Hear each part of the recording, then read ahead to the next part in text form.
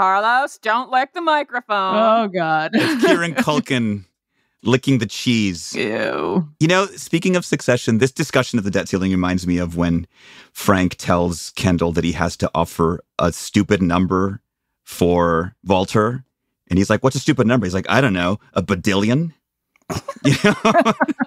And that's what I think we're talking about, badillions, when it comes to the national debt. I personally count all of my wealth in terms of badillions, don't you? Fractions of badillions. Fractions of badillions.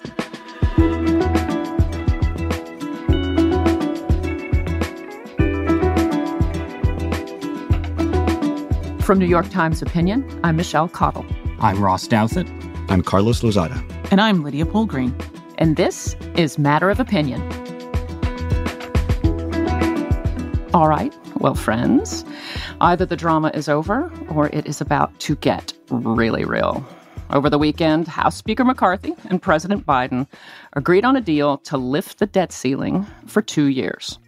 This would mean that we as a country can actually pay our creditors, and the global financial system can stay afloat. But we're recording before Congress actually votes on the deal, so it could all still fall apart. Because, well, no one really seems happy with the specifics. Republicans have spent months demanding government cuts in exchange for agreeing to suspend the debt ceiling. And what McCarthy and Biden agreed to does amount to a small reduction, but nothing close to what House conservatives had hoped for. On the other hand, many Democrats are ticked that Biden negotiated at all. Raising the debt ceiling is necessary to pay back money that Congress has already spent. Today, we're going to talk about that spending. Does America have a spending problem? Do we really need to rein it in? And how can we avoid ending up in another debt ceiling fight down the road? Have any of you gone to look at the national debt clock online, where you can see just the figures rising like 30 grand every second or two? It's like fake numbers. It's just the mind reels trying to calculate it. Well, it really kind of sobers the mind to watch it. You know, the debt is now, 31 trillion plus. And if that number makes no sense, it's about $94,000 per person in the United States. Not per taxpayer, not per working adult, per person. And so people often say we've been through these debt ceiling fights before. True, but it keeps getting bigger. The big 2011 debt fight with Boehner and Obama and the Tea Party crew in Congress, the debt there was about half what it is now. So it's something that sort of keeps not getting fixed. And we can say, I think correctly, that these debt ceiling fights are ridiculous, that, the government's debating whether to borrow the money that it's already agreed to spend. But the national debt numbers keep getting kind of ridiculous. And it's hard to say when else we can have a real conversation over the federal budget than in these debt ceiling moments. I mean, the reality is that we have a long history of making deals much like the one it appears they're going to make around the debt ceiling. There's a multi-decade tradition of the debt ceiling being an opportunity for the two parties to sort of horse trade a bit, to give each other cover for taking what is a sort of unpleasant vote. And you can go back and find footage of Barack Obama voting against raising the debt ceiling under George W. Bush.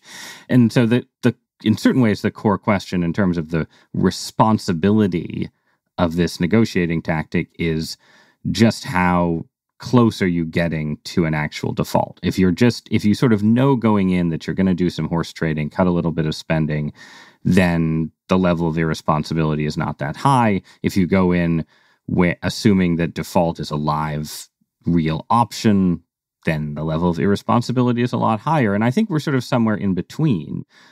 But I think a lot of liberals who are angry at the Biden administration for negotiating at all, for not sort of, trying to force this issue and prove that we do not negotiate over the debt ceiling, their view is this is just setting us up for a crazier scenario down the road. But they did get a 2-year raise, right? So it's not the crazy scenario is not going to happen until January 2025.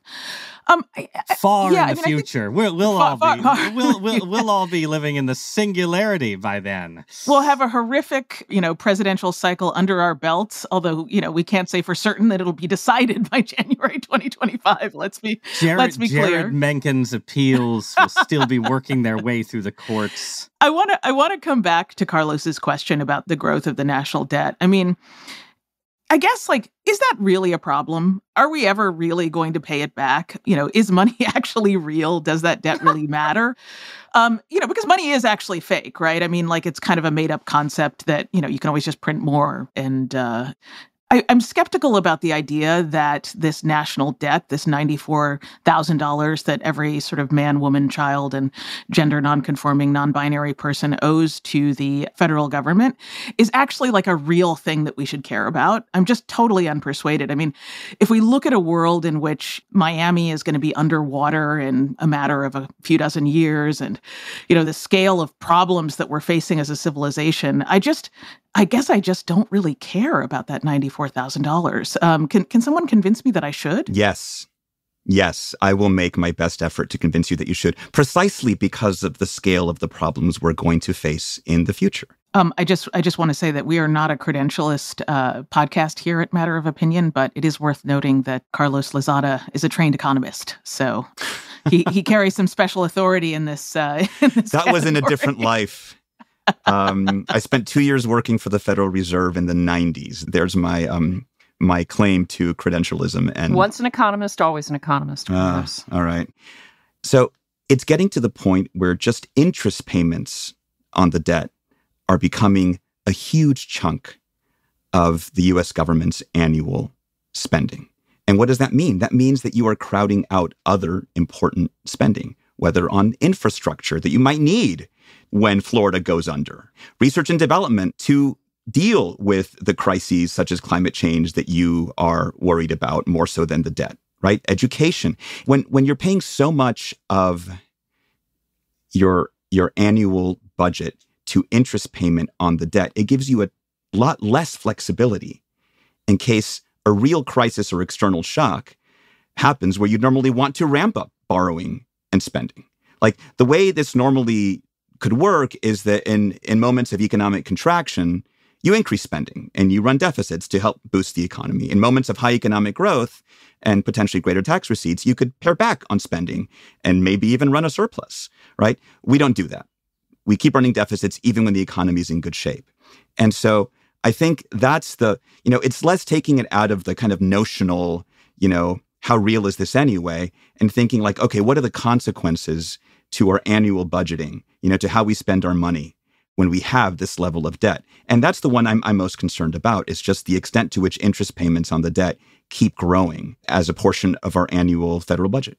But this is not really about controlling the debt. It's about cutting government spending. I mean, the Trump administration didn't really seem to care how much it boosted the deficit with its tax cuts, and Republican lawmakers were happy to vote for those. I mean, you'll notice there are no rollbacks of the Trump tax cuts in the deal that they have just cut. So this is not really an, oh my God, we've got to do what we can to tame the deficit. It's we don't like big government and we're going to cut it.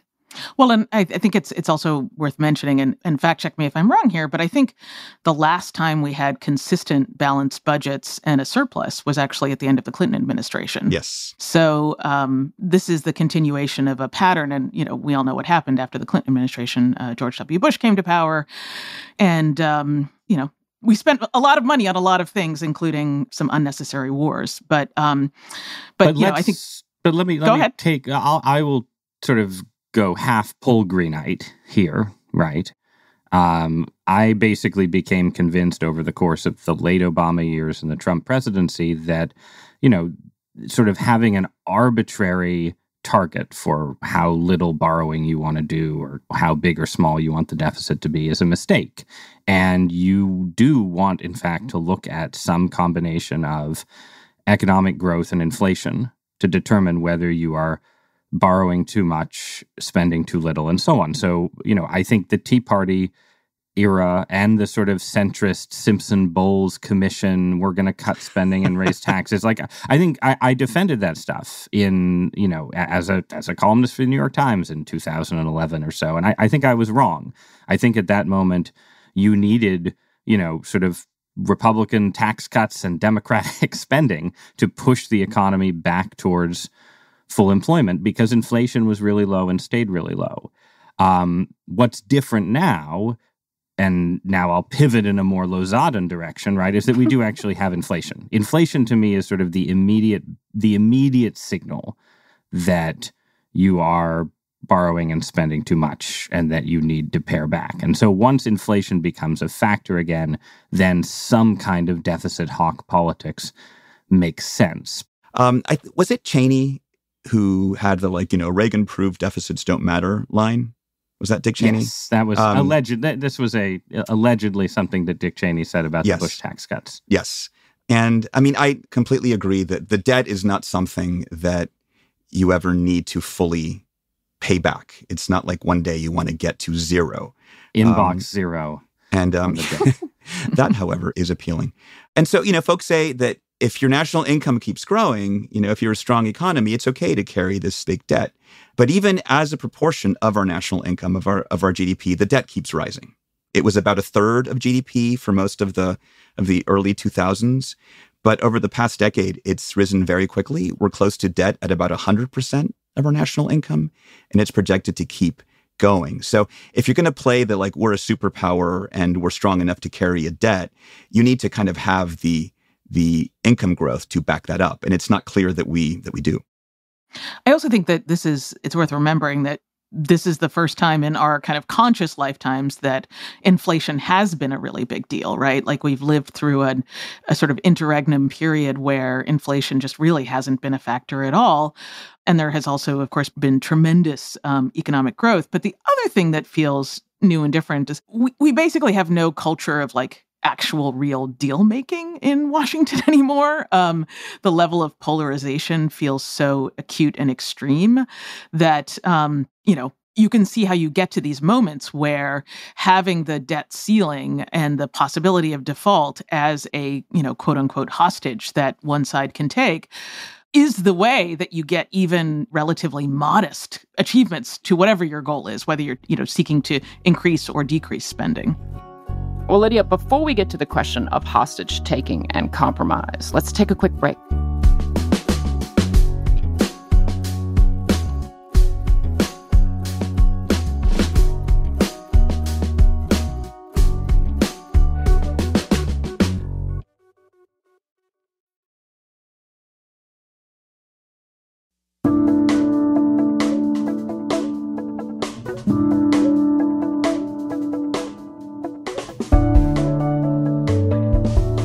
We're back.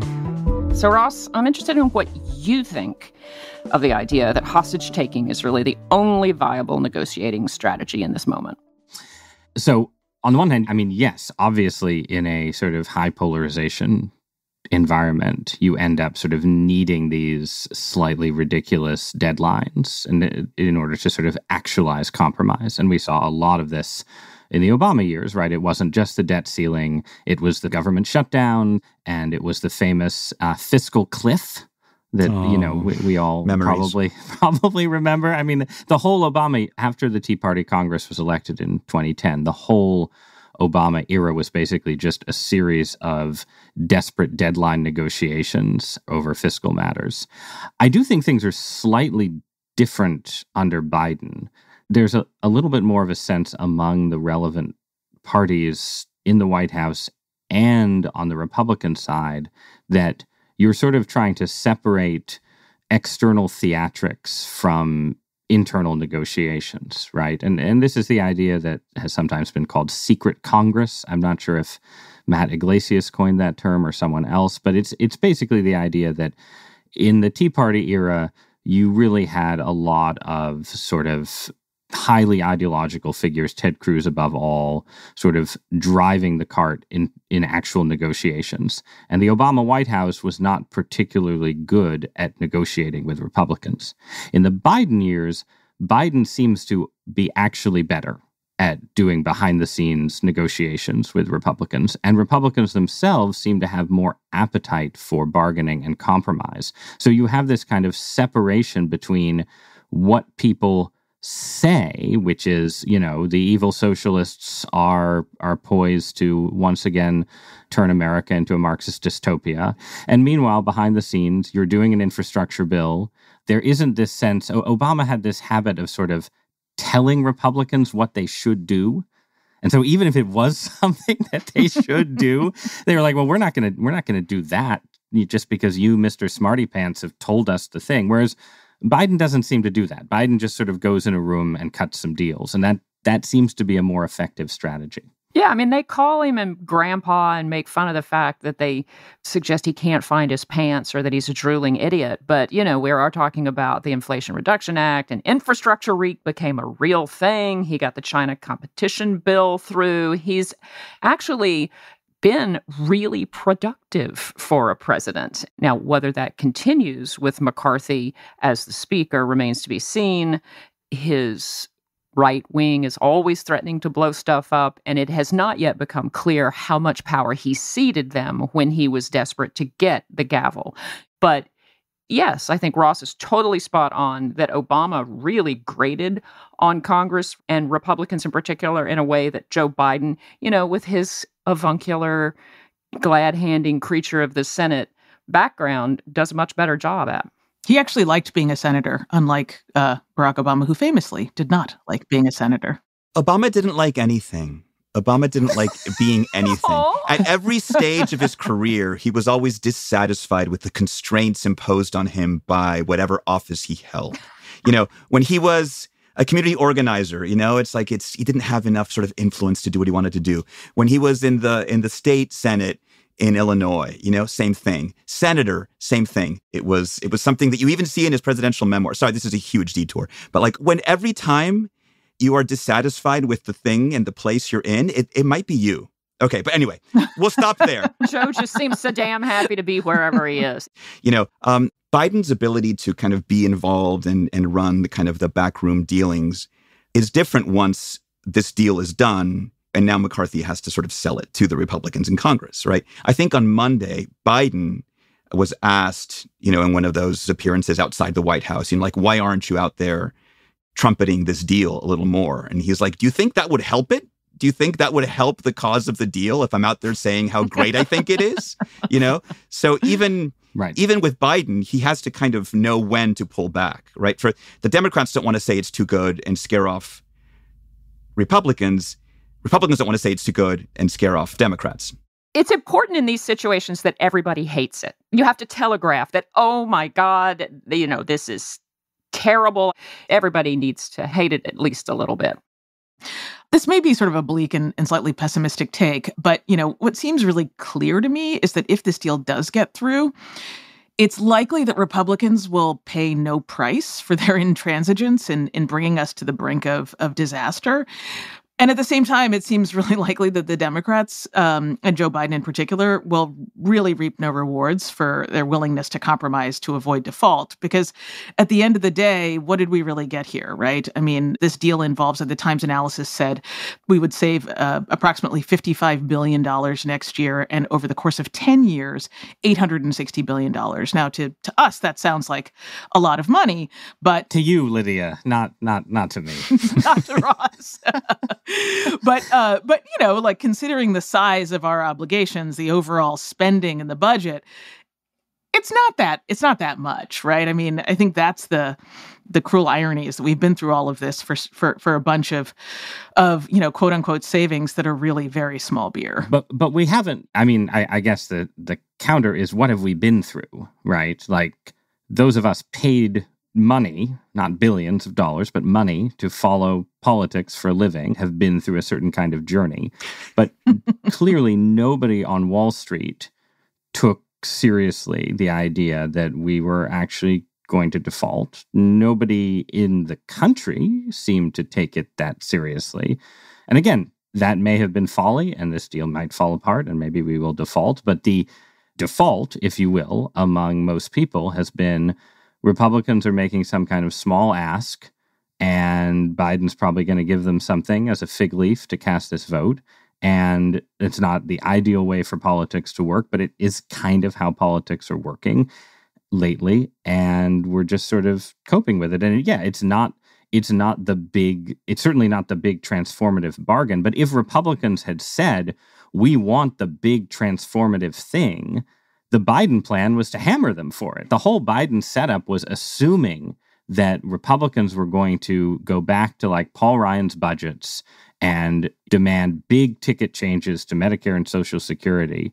And the Democrats were hoping they would do that so they could then say, you are holding the government hostage in order to cut Social Security, you monsters. And if Republicans had done that, their poll numbers would have gone in the toilet, and et cetera, et cetera. But that's not what Republicans did. So nobody freaked out, right? It's not what McCarthy did, but it's unclear to me whether, I mean, if this bill ends up passing with, essentially the 30 or 40 most right-wing Republicans saying we're not voting for this, and it's the Democrats who make up, sort of centrist Democrats who make up the difference to get this bill over the line, then you'll have the sort of fire-breathing caucus able to go out there and say, like, we didn't vote for this. But it's left to the Democrats to be the grown-ups in the room and to not fall for this hissy fit. And it's the Democrats who have to, in essence, give up on some of their priorities, right? And, what does the Fiscal Responsibility Act do, right? It ends the freeze on student loan payments, increases work requirements for food stamp recipients. These are moments when the Democrats have to trade away some of what some would consider their values in order to promote the higher value of not crashing the American economy. Well, and they lost the last election, right? I mean, so the Democrats controlled the entire government and passed some of the most dramatic spending programs that we've seen in my lifetime. And that helped contribute to the first major inflation that we've seen in my adult lifetime. And yes, now they have to give up some of their priorities because they lost, because this is a democracy. I mean, I'm not crying. I mean, again, like the debt ceiling may be the bad time to make that kind of deal. But if you lose the popular vote for the House of Representatives and the other party takes over the House of Representatives, then you have to give up some of your priorities. And let's be clear, when they control the entire government, and this is what irritates a lot of progressives, they could have killed the debt ceiling. Right. The Times editorial board actually asked them, yes, wouldn't this be a good time to stop this nonsense and kill the debt ceiling? And they had a calculation that, one, the Republicans would hammer them as being profligate spenders if they made that move, and two, that they would always which they do anyway, right? They'd always have the political edge on the question of who would get blamed if it came down to this. And as so often happens in these situations, that was not a correct calculation. And now here we are. And they are unlikely to get that opportunity again for a while. And so, yeah, there are a lot of people annoyed about that, myself included. I mean, one question is, it is sort of an open question, like, in a scenario where there's a Republican president and a Democratic Congress, which we certainly could have in the near future, could Democrats gain a political advantage by saying, we won't raise the debt ceiling unless you agree to, certain tax increases, right? Like the thing we haven't tested under current conditions is Democrats say, we won't raise the debt ceiling unless you raise the top tax rate by 2%, which would poll very well. And that would be an interesting test of Democratic sort of leverage and power in some and it's also a test of just the general disposition of the parties. I mean, the attack on Democrats by their own is always that they're not willing to play hardball, that when it comes down to, are you willing to crash the economy, they're always going to be like, no, because they worry about good governance and they worry about doing the responsible thing. Now, as you say, if it comes down to that and they could surprise everyone, but traditionally speaking, that is the big rap on them, is because they worry about making government function better rather than making government look bad. They're at a disadvantage in these situations. They don't want to blow it all up. Speaking of blowing it all up, I have a question for you guys. There was a lot of pressure on Biden from the left to either use the 14th Amendment or my personal favorite, mint the $1 trillion platinum coin. Why do you think Biden was so reluctant to lean on either of those? And was he right not to? I think there was an assumption that neither of those strategies would necessarily fare well in front of Brett Kavanaugh and John Roberts, who would be sort of the decisive votes, and that the awareness that they probably wouldn't fare well would create turmoil, and Joe Biden is an incumbent president. I mean, this is where Joe Biden's interests and the long-term interests of the Democratic Party were not precisely aligned, right? Because, yeah, maybe it's in the long-term interests of the Democratic Party as the party that likes government and likes more of it, not to have this extra checkpoint, right, on increased spending. So, in that sense, they have an interest in getting rid of the debt ceiling or sort of proving that you can't, ever hold it hostage. But Biden doesn't have any kind of interest in risking economic chaos. It's much better for Biden to give the Republicans, some billions in some kind of minor deal than to sort of do something outre, constitutionally dubious that maybe does actually spook the markets because he's up for re-election. And I do think we agree that the deal ain't all that, right? It's not like anybody on the Republican side is going to go home cheering, oh my God, we slashed government so dramatically. I mean, I guess Kevin McCarthy will. It does very little to put even a dent in the nation's debt problem. Like driving the debt is stuff like Medicare and Medicaid and Social Security and tax rates. And none of those are on the table. No one. It's just a tiny chunk of what is actually driving indebtedness.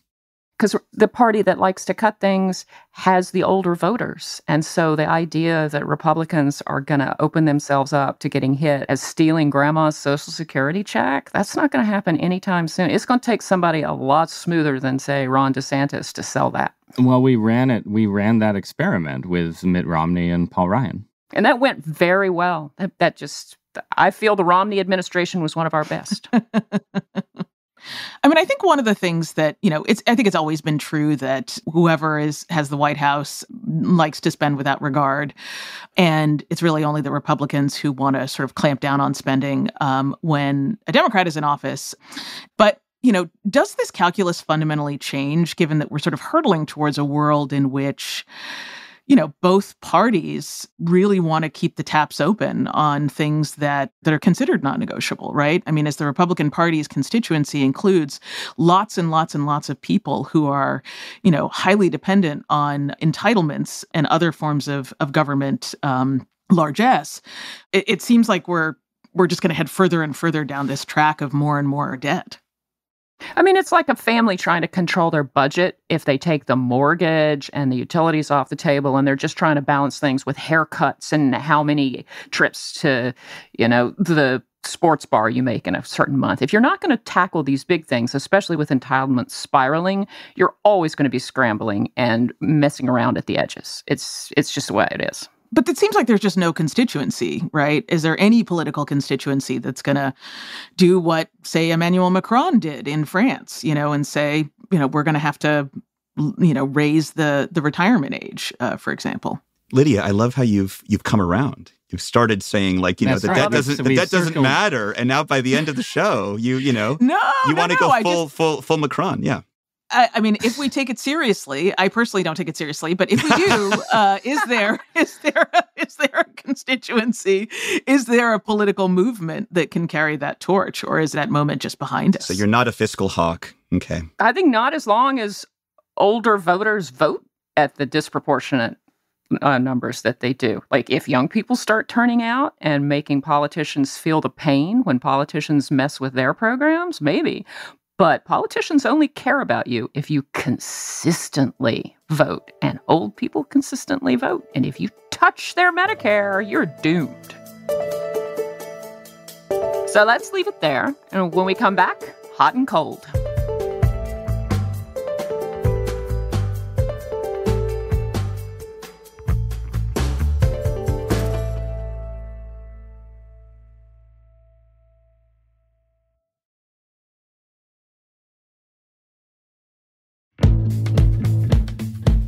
And finally, it's time for Hot Cold, where every week one of us shares something we're into, over, or somewhere in between.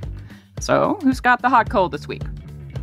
I have one. This is a show that I think not nearly enough people watched called Somebody Somewhere. It's a 30-minute dramedy that stars a woman named Bridget Everett. She's, 6 feet tall, built like a linebacker, and has the voice of an angel. She's a beautiful singer. The show is this sort of lightly autobiographical show where she plays a version of herself who never became a kind of famous performer.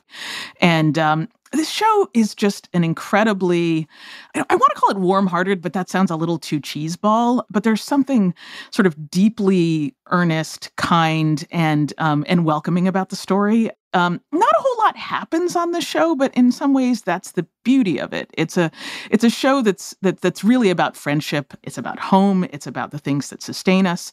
And the older I get, the more I realize that friendship is possibly the most important cohesive force in my life. So now that everybody's wrapped up the Black Heart of Succession, I just want to recommend that they go back and watch the 2 seasons of Somebody Somewhere. It is a real treat. I'm a huge fan of Cheeseball, so I'm all for this. I'm writing down Somebody Somewhere. Okay. Well, we'll leave it at that then. Talk to you guys next week, when the national debt will hit No. an even higher figure. Go to the debt clock. It's freaky.